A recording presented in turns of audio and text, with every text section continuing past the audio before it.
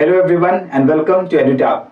In this video, I am going to talk about the EPFO Assistant Provident Fund Commission examination which is conducted by Union Public Service Commission.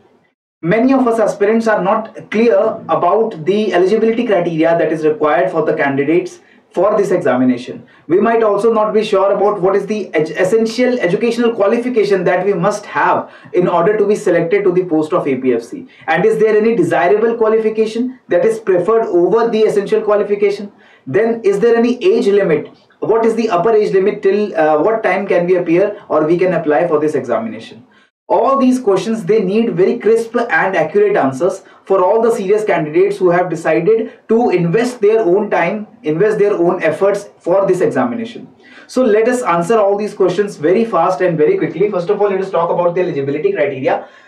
First criteria that comes is of citizenship. Obviously, you have to be a citizen of India, and in addition to this, if you are a subject of Nepal or Bhutan, or you have been a Tibetan refugee or a descendant of Tibetan refugee who came over to India before 1st January 1962, all of these are eligible for this examination. But for the Nepalese, Bhutanese subjects and for the Tibetan refugees, you need to have a certificate of eligibility from the central government that you can get, right?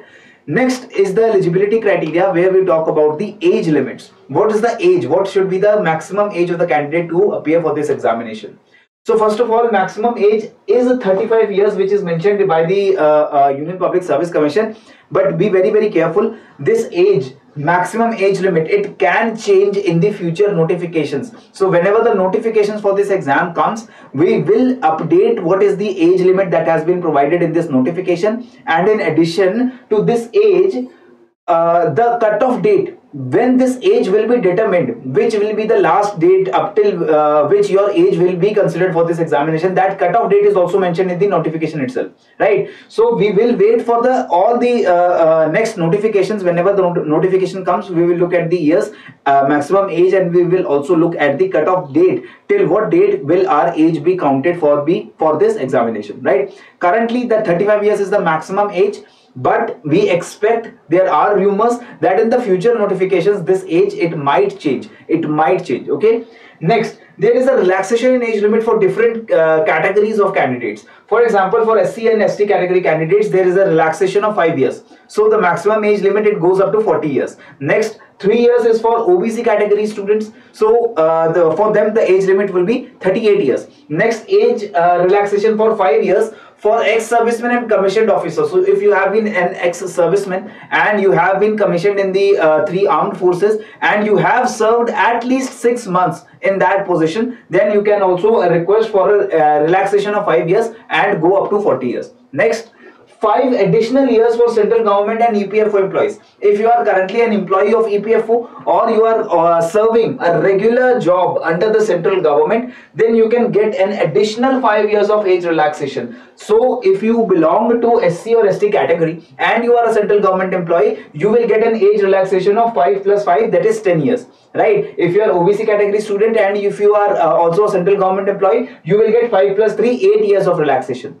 Similarly, if for the physically handicapped candidates, you get 10 additional years of relaxation. In addition to your category relaxation, you will get 10 additional years if you are a physically handicapped aspirant for this examination, right? So, and for all the other candidates who belong to the open category or unreserved category, you will be getting 35 years of the maximum age limit. Till that age, you can apply for this examination.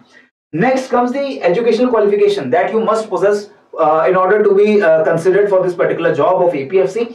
First of all, the essential qualification is there. Essential qualification is the minimum qualification that is required with you in order to appear for this examination, and that is a graduation degree from a recognized university or equivalent. So from any recognized university in India, you need to have a graduation degree, and that is the minimum qualification. If you have postgraduate or higher qualifications, obviously that is much required, that is okay, but the essential minimum qualification that is required is the graduation degree.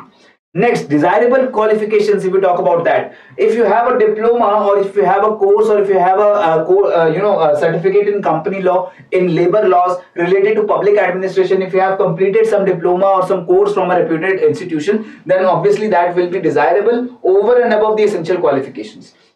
So the commission says that in case there are a very large number of applications for the limited number of vacancies and they have to shortlist a number of candidates for the interview, then if you are scoring same marks, a lot of candidates are scoring very same number of marks in the initial tests, then candidates having the desirable qualifications, they will be preferred over the candidates who are not possessing the desired qualifications, that is company labor law and public administration related courses. Similarly, if you have higher educational qualifications, if you have a doctorate degree, if you have a master's degree, then obviously that qualification will be preferred over those candidates who only have a graduation, right? So bear all these information points in your mind before applying for this examination. As and when the notification is out, you will obviously be reading the notification, and if any change is there in the provisions of eligibility, in age limits, or in the educational qualification in the notifications, obviously EduTap will be the first to provide you with that, right? So this is all from my side in this particular video. Keep on learning, keep on growing. Jai Hind and Jai Bharat.